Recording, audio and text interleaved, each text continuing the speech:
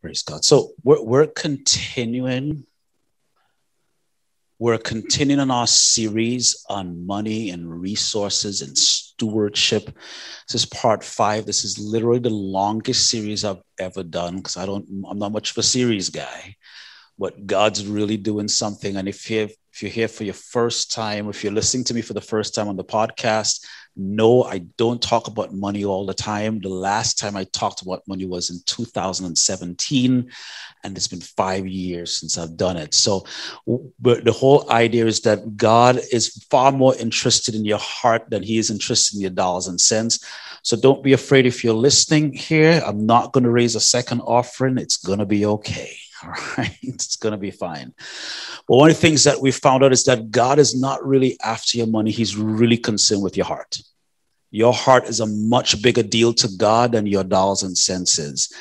One of the things that we talked about in just a really brief recap is that if Christ is not first in your money, he's probably not first in your life. If Christ is not first in your money, he's probably not first in your life. The reality is that your checkbook is a better demonstration of your spiritual life than how many times you show up to church on a Sunday. All right, is it too early to start messing? Is it too early? I kind of started too early, right? I should probably give you a little bit of chance. Yeah, there's lots of grace. So one of the things so when my wife and I, we live by a model called give, invest, and live off the rest. So we give, we invest, and we live off the rest. So first thing in our heart is always who can we bless? What can we be a blessing to? And oftentimes when you're in a church setting and you hear give, invest, live off the rest, the first thing that comes to your mind is tithe, invest, live off the rest. But I'm not saying tithe, invest. I'm saying give, invest, because in reality, the word tithe actually simply means 1/10. That's what it means. By definition, it's 1/10. So if you're an accountant like me, you would know that you can't tithe 9%. You can't tithe 11%. You can't tithe 1%. Because tithe means 10%. So it is 10% of what God has put within your heart. So we asked the Lord, where would you have us? And so we give, we invest, and live off the rest. And so my encouragement to you is to put God first in everything, because you will not build wealth. You will not build wealth through tithes and offerings, but you cannot build wealth without generosity. And so God is looking for a heart of generosity. So the reality is that if you're a stingy person today, and we put $1 million in your hand, you'd still be stingy. If you're someone if you could turn the volume down a little bit, it has a little bit of spike on there. If you're someone who likes to give and you're a giver by nature, you want to give. When resources are put into your hands, that's a little too low. When resources are put into your hands, it's good. It's no big deal. You will automatically just continue to reflect who you are. So dollars and cents are simply another way for you to be intimate with God. Money is just another way to be intimate with God. Why? Because when you have dollars and cents, it is your responsibility to partner with heaven to say, God, what do I do with the thing that's what you've put in my hand? And so I say, Lord, let me partner with you to see what I do. And when you partner with God, that is an intimate exercise. You're asking Lord, you're speaking to Lord, you're saying, God, show me, what do I need to do with the resources? Because God is the owner. I am simply his money manager. I'm not the guy. If you think using the FedEx driver example, it'll be really silly if the FedEx driver were to look inside of his truck and he would say, wow, look at that bucket. Look at that thing from Chanel. Look at that thing from Gucci. Look, the FedEx driver doesn't look back there and say, wow, those things are real cool. I'm going to take some for me. Also, the FedEx driver is never worried that there's going to be a supply of packages running out. He's never concerned that he'll run out of packages, right? Because there's always a supply. All he is a manager and a dispenser of what's already been placed in his truck, what's already been placed inside of him.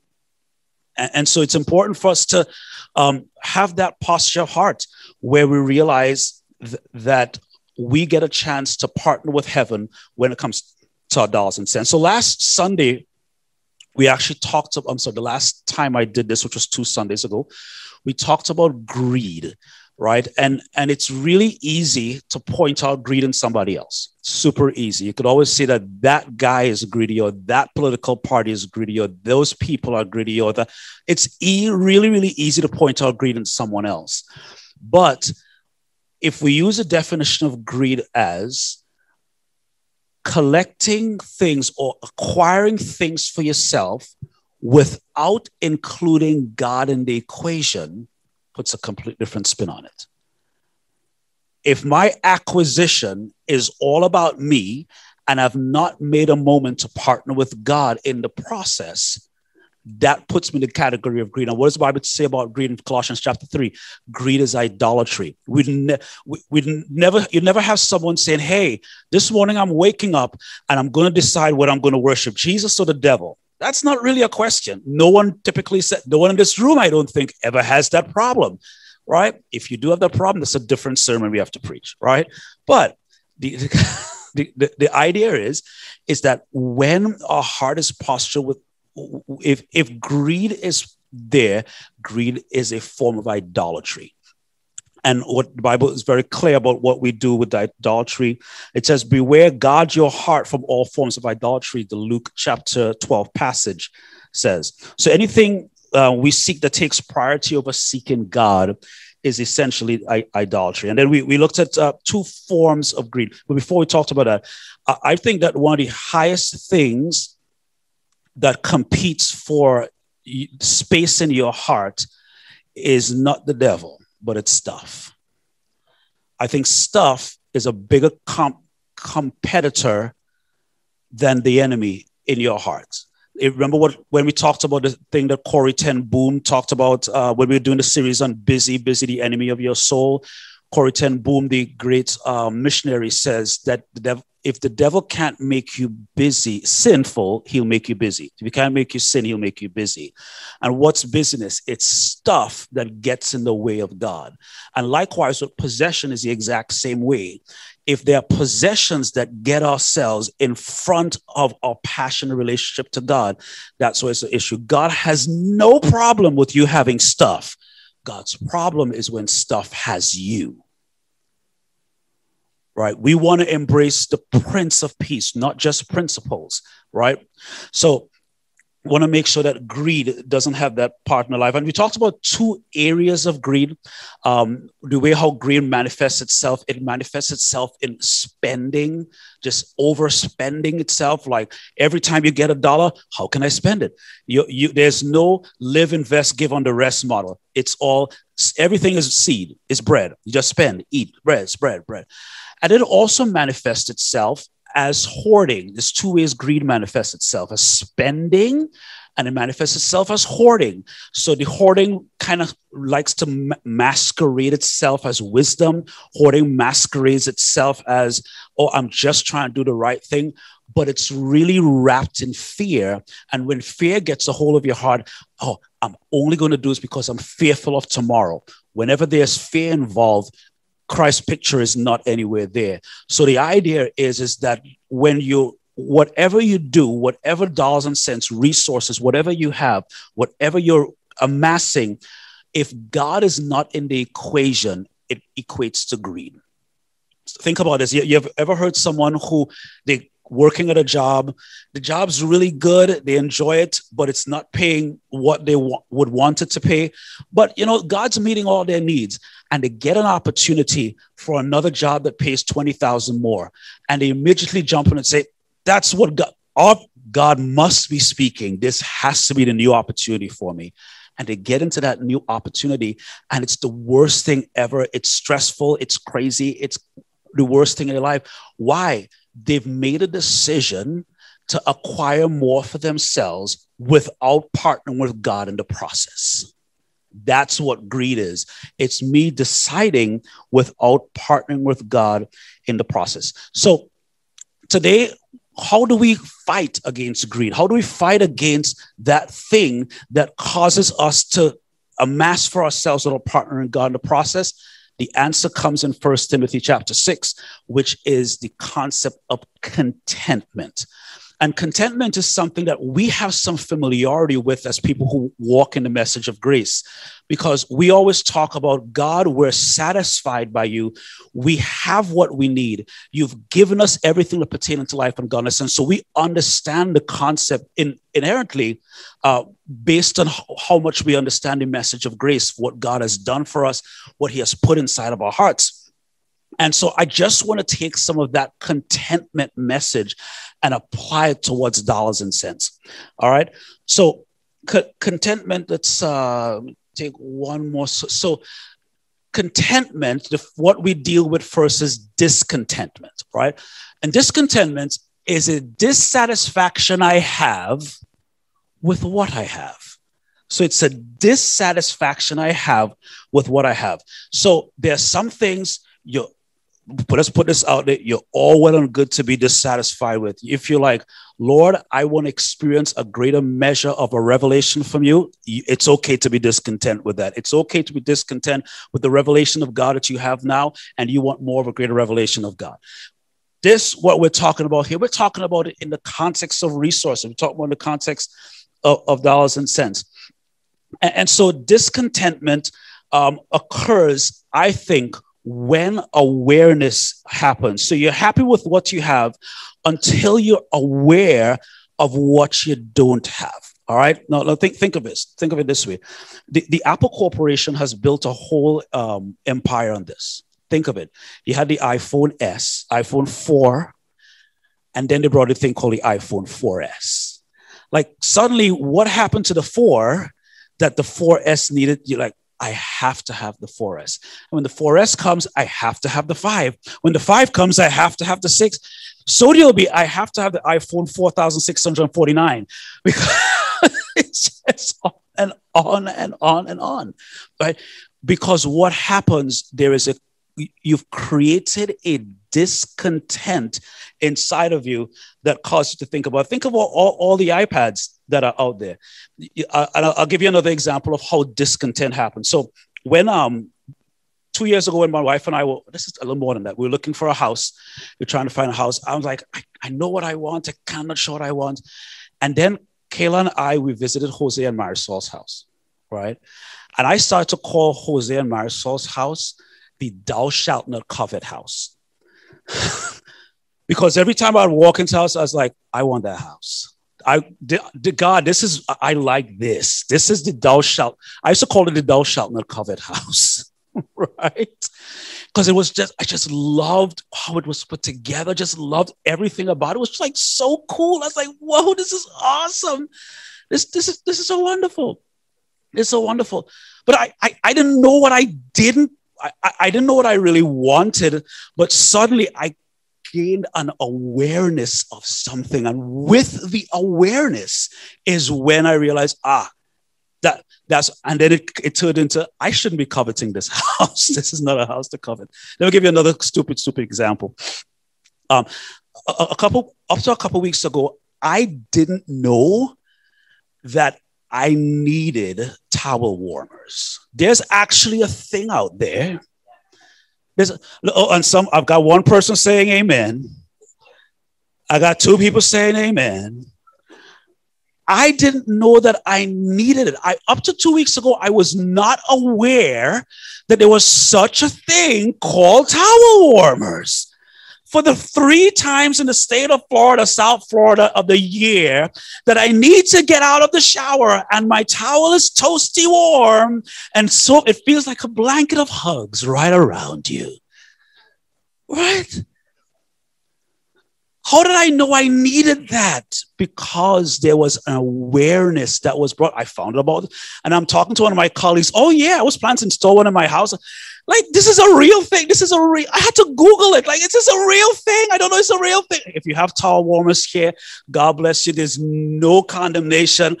All I'm saying is I didn't know that I needed towel warmers. Do you remember this thing? Everybody know what that is? Somebody has one like that. How do you hang it on the wall? Oh, okay. It's like we all had one of these, right?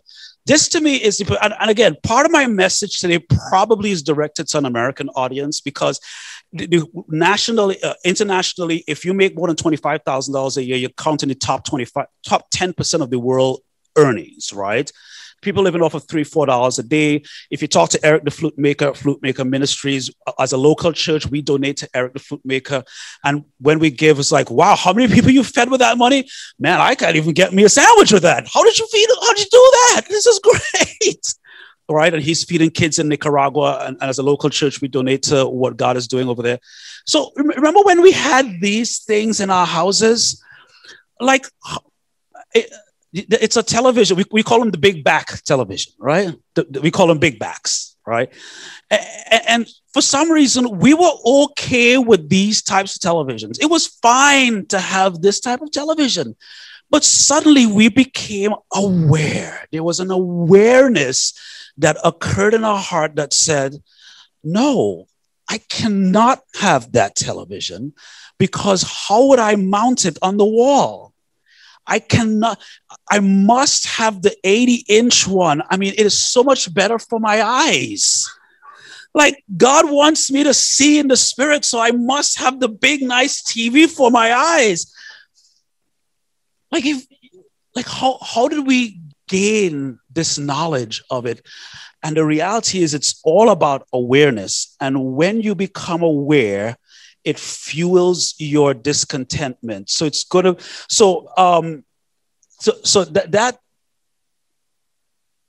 we don't have those anymore. So discontentment is fueled by your awareness, right? Discontentment is fueled by your awareness. In our society today, we back in the days when it was broken, worn out, or we lost it, we would get a new one. But now we have this fancy word called upgrade.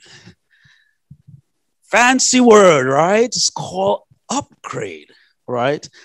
So discontentment fuels your awareness. Here's the thing about discontentment, right? And awareness.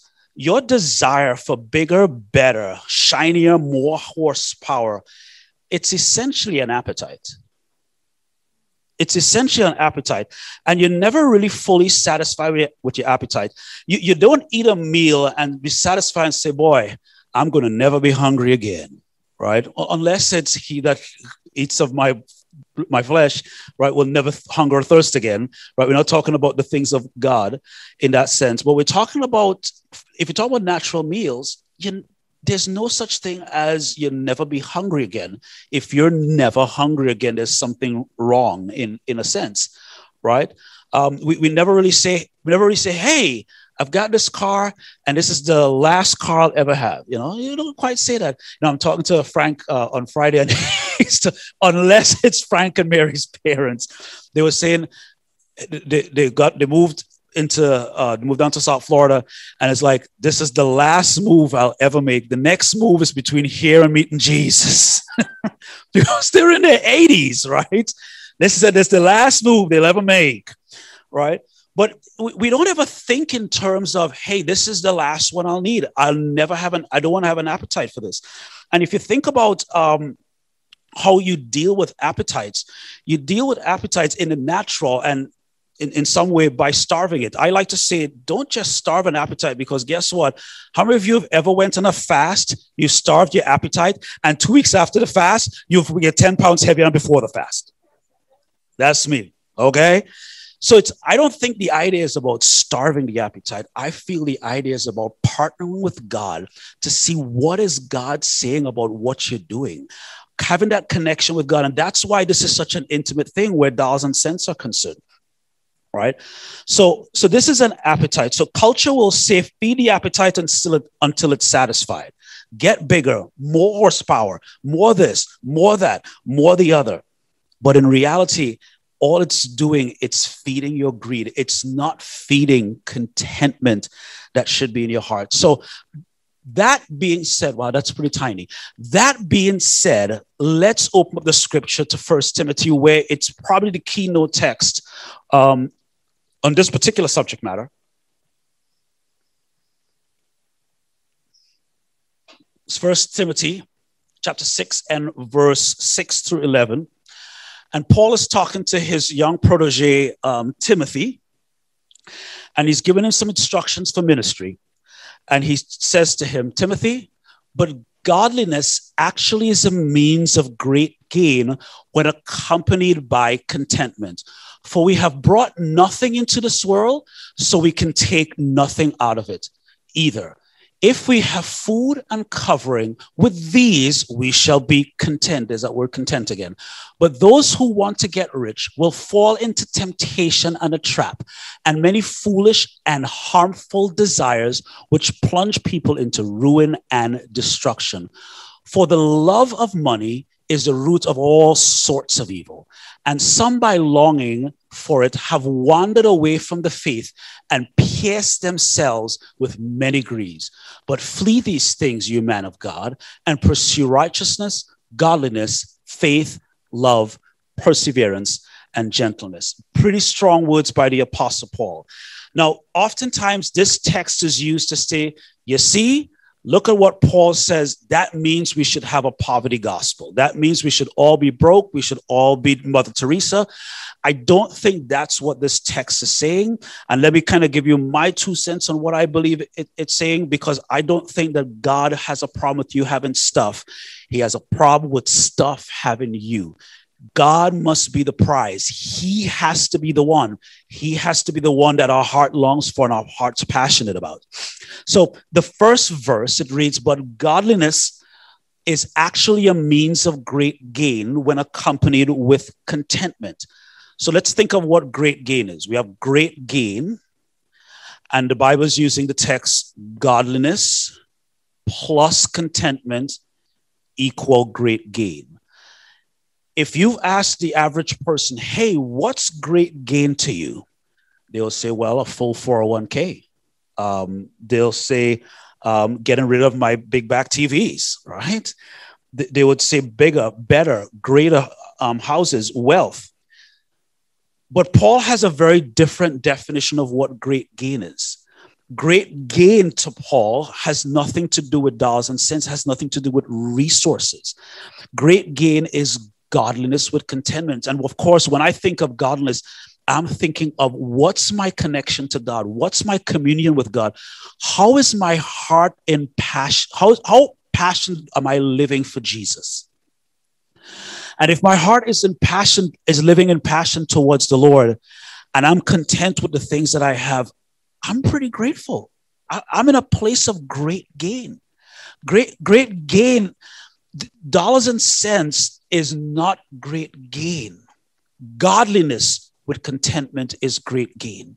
So when we have dollars and cents, we get to use that for the honor and for the glory of the kingdom. Listen, I'm not saying we've got a lot. There's a lot of things that need to get done, and dollars and cents is what we use for it.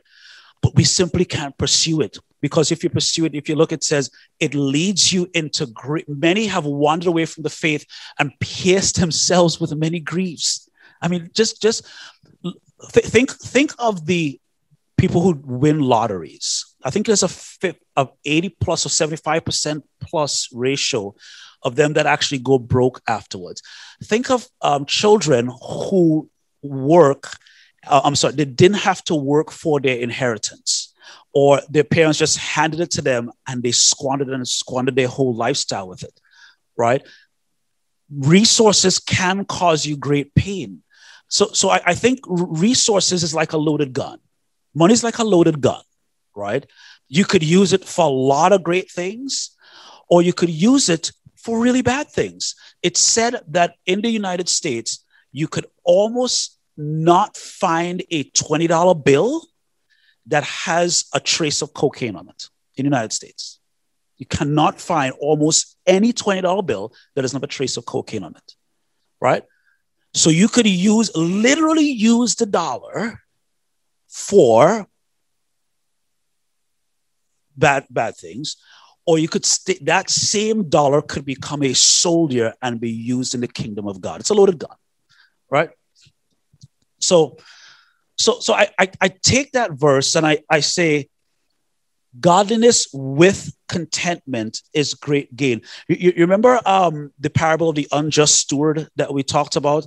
It says, if if you're not faithful with unrighteous mammon, how can you be entrusted with true riches? Of course, we understand unrighteous mammon to be wealth. How can you be entrusted with true riches? So it makes that contrast again between what we really long for, what our heart postures for, and dollars and cents. So godliness with contentment is great gain. Look at what verse 7 says. For we have nothing, we brought nothing into this world, so we can take nothing out of it either. Right? We've brought nothing into this world. We can take nothing out of it either. So think about that for a second. If I have the Lord, if I have great gain, that's really, really all I need. That's really all I need.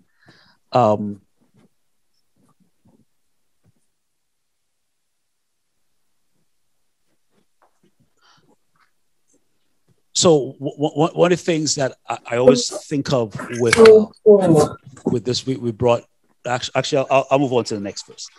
It says, verse 8, but if we have food and covering, with these things we shall be content. So there is an inherent thing that we all look at and we say, yeah, there's something about that that's powerful. If we had food, if we had clothes on our back, in other words, if you just had, as Ramsey called it, the four walls, you just had the basics covered, in theory, you should have some layer of contentment about you, right?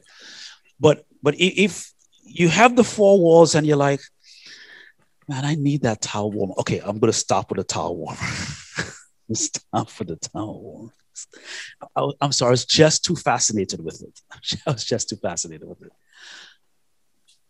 So my wife and I are the caricature, for lack of a better word, of the people that came to the United States. I came here with 2 suitcases and $250 in my pocket. And God's been good for the last 20 years and done great things. And I often think of that when it talks about in that verse where it says, you have nothing, you brought nothing. Like I went into my garage the other day and we have 5 brooms. Now I'll tell you something, I don't do that much sweeping.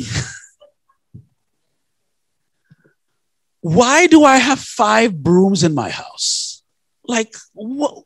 Like, why does the guy who came here with 2 suitcases and $250, what does he do with 5 brooms, right? And then I thought about that, and that is not a hint. That is not a hint for me. My wife is saying hint, hint, right? But when we first moved into the home, we had some workmen, and they were taking the popcorn ceiling down, and they needed brooms to get done. Yeah, Marisol convinced Kayla to convince me to take the popcorn ceiling down. But can we live in a place of contentment? Like, I'm happy to get, if you need an extra broom, just come see me after service. But can we live from a place of contentment? Is stuff pushing against, is stuff a competition in our hearts for our time with the Lord and our connection with heaven? And if it is, my goal and my hope today is that you rethink it, because that verse 8 says, if we have food and we have covering, with these we shall be contented. And you might be saying, okay, so if we have covering, can it be like Marisol's house, like the real do not covet house? Like, if that's the covering, God, okay, I understand what the scripture is saying. Oh, praise God. Praise God. So my whole point is that I want you to rethink in your mind what contentment means.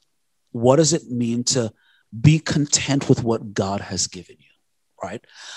Let's move on to the next verse. It says, but those who want to get rich will fall into temptations and a trap. If you notice, back to verse 6, what's the prize? Godliness with contentment, right? I think this verse is often used to say, hey, we shouldn't seek possessions. We shouldn't go after dollars and cents. Well, really, if we don't go after dollars and cents, how are we going to have money for this and money for that, right? There's something inherently wrong with the way in which that's presented.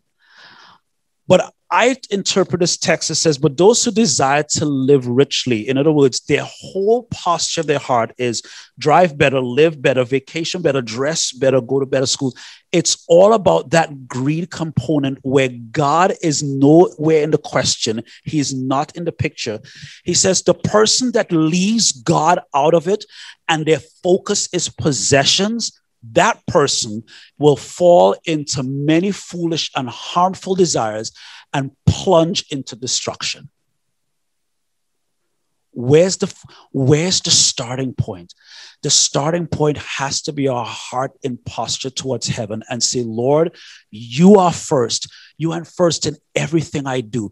Every dollar I have, every resource I have, everything I have, I want you to be first in it. Because think about it. It doesn't say those who desire to live richly might fall into these destructions. It says they will, right? Those who they will fall in a trap, and many foolish and harmful, because that's what happens when mammon is Lord of your life. When resources encompass your life, when resource is the thing, when finances becomes the overwhelming thing that your heart drives and is passionate after, that's all it is. This is your outcome. And the way you fight against that is you fight against that with contentment. We said it two weeks ago. Ask yourself the question, how much is enough? Ask yourself, go home, do an analysis for yourself. How much is enough? Do I need this? And I remember going through, we talked about it last time, a closet exorcism. I did a closet exorcism. I like, okay, I don't need that. And then a couple of weeks ago, Kayla said, hey, what happened to that leather jacket you bought for me? Gone. Because I hadn't used it in forever. Like I hadn't used it. I was like 25 pounds heavier, and it was a huge jacket, and I hadn't used it in like forever. And I only wear flexi clothes jackets now, so I haven't used it. So that beautiful leather jacket went. Discontentment is dangerous. Discontentment, the awareness of being discontent is super, super dangerous. It goes on to read, for the love of money is the root of all sorts of evil, and some longing have wandered away from the faith and pierced themselves with many griefs. Now, if you ever hear people quote the scripture, it's always say, for money is the root of all evil. You ever heard somebody say, because the Bible says money is the root of all evil. The Bible does not say money is the root of all evil. It does not say that. The Bible says the love of money is the root of all evil. So the question is, do you love money? That's a fair question. And you might be saying, I don't love money. I kind of like it. We're dating. I'm not quite sure. Well, I don't know if I love money. All right. I don't know if I love money. So that might be your position. That might be your position. So here's one way you could tell if you love money, right? You remember, Kayla, remember when we were dating and I would do these things for love? I would come. So I'll give you guys a really crazy story. This is how much I loved Kayla. I do all crazy stuff. So how many of you remember, and I'm going to throw out a little bit, don't get offended if this is where you are in your growth with God, but it appears as if every 10 years, there's always some cataclysmic thing that's going to end the world, right? So if in the 70s, it was the oil crisis. In the 80s, we were sure Gorbachev was going to end the world. Russia is going to invade from the north. In the 90s, I can't remember who it was. In the year 2000, it was Y2K. In the year 2010, or 2008 to 2010, the mortgage meltdown. In the year 2020, it was COVID. There's always a thing that's going to cause the world to be ending, right? In the year 2000, I thought Y2K was it. And I was petrified. I went buying up cookies and creams and rice, and I went storing a bunch of stuff. You should have seen me. It was crazy. I was like, well, I love Kayla so much. If there's no gas, I'm going to be in trouble. So I saved money for like 3 weeks to buy me a bicycle. Because I wanted to make sure, and I'm thinking, man, that's like a long, I don't know if I'm not even in shape. I cannot even ride to Kayla's house. This is going to be bad. If this Y2K thing happened, I'm done. It's going to be bad. It's going to be so bad. I bought myself a Huffy bicycle from Target. It was $80, made sure I had it in my house, had the tires all pumped, sitting at home waiting, 9, 10, 7, like watching the clock, waiting for the computers to all collapse. But I would have, because I'm like, I'm not going to have one day go by and not see Kayla. I'm not going to have 2 days, because if the cell phones are going to go down, all the networks are going to, I want to see Kayla. I want to do that. So I bought my bicycle so I could go see Kayla. Fortunately, like every one of you, you've probably survived 15 ends of the worlds in your lifetime, right? Like we all have survived about 15 ends of the worlds, right? So I did that. I did crazy things for love. How many of you have spent 3-4 days, 3-4 weeks researching something online? Say you're going to buy it. And after you've bought it, you said, this was the dumbest thing I've ever done. This was crazy. You made a purchase. And then you turn around and says, I can't believe I just did this. You have buyer's remorse. It's like if you were in a timeshare presentation. No, I'm sorry. I wouldn't put that. You turn around and said, but you did something crazy because you fell in love with it. And that's what really the love of money looks like. You fall in love with something and you end up extending your resource to that thing.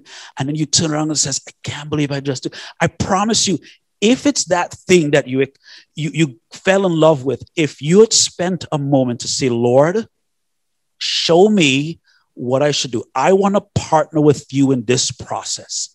I promise you 3-4 days later, you're not going to be saying this was the dumbest mistake I've ever made. Because why? You partnered with heaven in the process. So that's what how I can interpret that. The love of money is the root of all. Even, of course, that verse 11 says, but flee these things, you young man. Pursue righteousness, godliness, faith, perseverance, and gentleness. In other words, all of these things are what we call true riches. This is what we talk about when it comes to true riches. And of course, true riches is not dollars and cents. It is things like love and faith and perseverance and gentleness. Pursue these things. When these things are part of your pursuit, it changes the way you are. It changes who you are. And dollars and cents do not become the forefront thing in your mind. All right, last thing. So discontentment is dangerous, right? I think I made that point fairly well. So here's what I'm going to ask.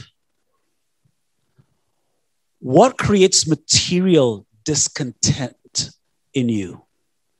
And what fuels your discontentment? What can you do to become less aware? What can you do this week to become more aware of what someone else doesn't have to the point where it bothers you? What should you do to become more discontent? What things that you could do to become more discontent? So for that first question, if the answer is cameras, gadgets, fashion, being at the mall, what's your issue? The thing that creates material discontent. What can you do to become less aware?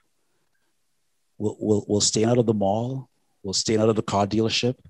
We're canceling a subscription to something. Will that help you become less aware? Um, what can you do to become more aware of what someone else doesn't have? Right. You know, as a local church, we're always very concerned with what's in our community. We have Freddie here. Freddie, great seeing you to here. She's the local director of Love Inc. As a local church, we're always thinking, how could we partner with what God is doing in that ministry? And I think that's part of it. If your awareness is all about, let's figure out how to fix me, let's figure out all about me, and there is no thought process of how I could bless someone else in front of me. Because listen, it's really, really easy to say, guys, God, I've got to take care of me first before I take care of anyone else. That's super easy to be the number one thing in your mind. But as you guys have known our story, when just like 18 years ago, when my wife and I, shortly after we got married, we ended up homeless, jobless, and broke on the same day, April 15, 2003. We kind of restarted our lives. Kayla she wasn't even trained counselors yet. She was just out of school. I didn't have any skills. So we started finding odds and ends jobs for anything that we could get at that moment. But at that moment, we still made sure and look for places to invest into. You're like, man, you got nowhere to stay. You should be saving your money to make a deposit for an apartment.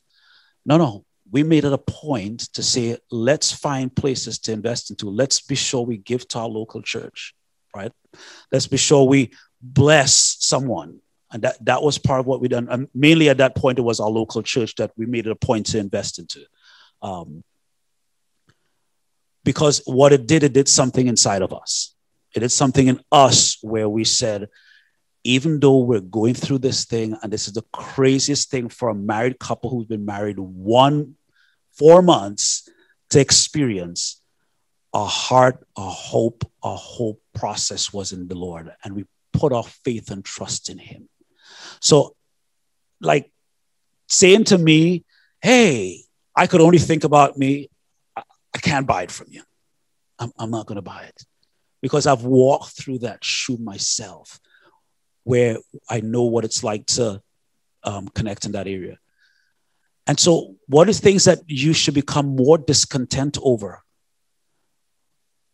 Your connection with God, your time of prayer, your time of in connecting with the Lord. These are things you become more discontent over. And so today I'm hoping that as you've heard these words, that something inside of you sparks to say, I will be content with the things that I have. And if I go to acquire more things, I will partner with God. I will partner with heaven in that process. Let's stand together.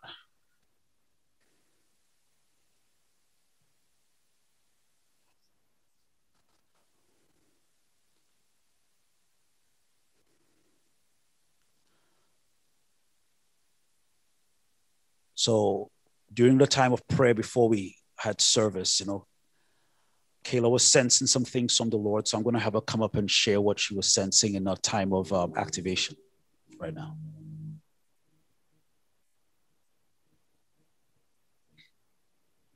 Yes, I really feel that I want to bless you today. And I want to release an impartation to you. An impartation for financial prosperity. This is a good message for financial prosperity because God wants to trust your heart.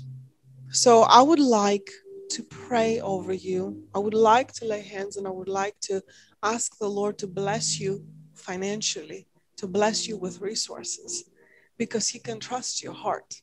That was a good message. If you're a business owner, I would like to ask you to also come because I want to lay hands on you. I want to pray that the Lord will prosper your business. Whether it is you have debts, I would like to do that. You know, I was thinking that even in Ecclesiastes, it says, what's the point of going to bed late, of waking up early? Because it is the Lord that gives success to you to gain wealth and to gain money and to gain resources. In other words, many times we labor and we are diligent and we work hard, but then one thing after another happens, and then boom, you don't see the success. But I believe there's the presence of God. Even from this morning in prayer, there is a tangible presence of God. There's an anointing that will actually bless you and prosper you to be successful in your area of business, finances, to gain the resources and the wealth you do to build the kingdom. I honestly believe that. See, the thing is this, kind of like in the prayer of Jabez, Jabez said, all that you will bless me, all that you will bless me, that I will really, you will increase my tent, you will increase. And I honestly believe God wants to bless you today and God wants to increase you. Now, here's the thing. God's anointing, we don't deserve it. We don't work for it. We don't earn it, right? It is just a byproduct of being with Jesus. And I really felt a tangible anointing that I want to bless you today. I want to impart to you the grace of God, the ability to be prosperous, even financially. So if you're a business owner, also I want you to come. I want to lay hands on you. I want to bless you. I want to impart that which I feel, the tangible power of God. Because the thing is this, with the anointing and the power of God, the thing is this, favor isn't fair, right? In what way? That's why it's favor. You can't earn it, but it always points out to the heart of the Lord, right? So I really want to do that. If you want to just come down, I just want to lay hands. I want to bless you, and I want to bless you. If you find yourself in this treadmill of, man, everything I earn, something happens, and then some catastrophe, some difficult thing, and if you feel that you have holes in your pocket, that shouldn't be so. Your pockets shouldn't have holes, right? One thing. Now, the good thing about what Andrae did is, as he prayed, what we did is we eradicated the mindset that attracts holes in your pocket, right? So poverty is a mindset, is not just what's, the status. So as he prayed, and he kind of knocked down and out of the way the wrong mindset, I think that God really wants to bless you. God really wants to prosper you. So if you make your way down, I really want to lay hands on you and bless you and just release that, right? Because poverty is a mindset. Thank you, Jesus. Thank you, Jesus.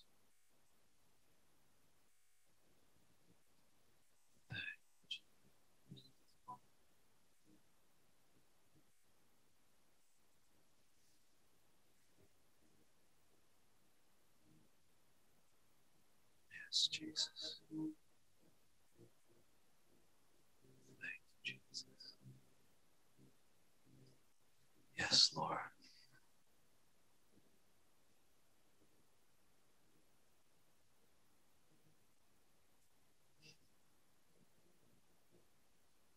Yes, Jesus. If you're watching us by Zoom still, we're just going to release what God said for you.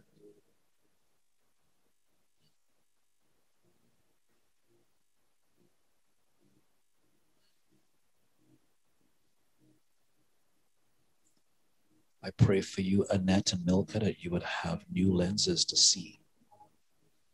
I pray you would see from heaven's perspective. That the power of poverty will be broken. That the lens of poverty specifically will be broken. I pray you would see greater.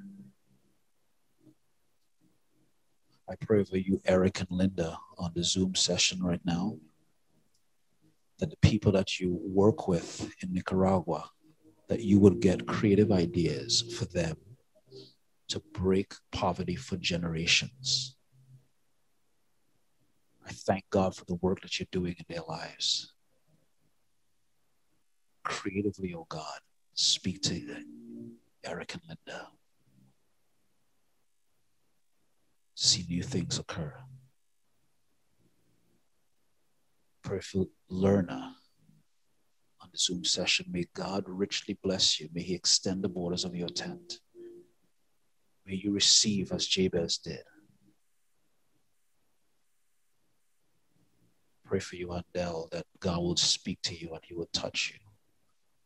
That any lens that would see lack in whatever area of your life, financially, emotionally, spiritually, any lens that you have that sees lack, remove those lenses off of your eyes and we destroy them and break them. I release it in Jesus' name. I pray over you, Karen, right now, that as you faithfully give and faithfully sow, that the Lord will return to you. I pray you will not sow for need, but you would sow for increase. Just release that in Jesus' name. Anthony and Angela, I just bless you. Thank you for being a blessing to so many in your nation. I release it unto you in Jesus' name. Thank you, Jesus. Break it. Thank you, Jesus.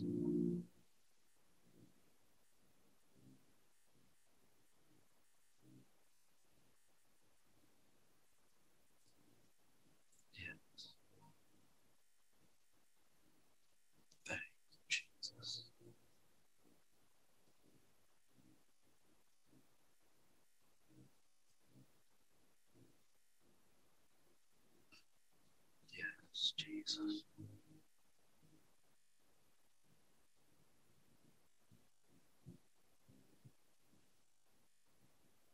Spirit of God. Spirit.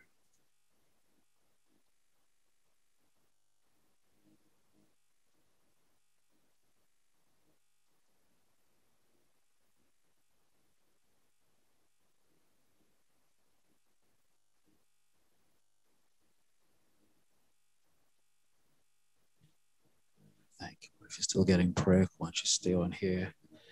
If you're on Zoom, we bless you.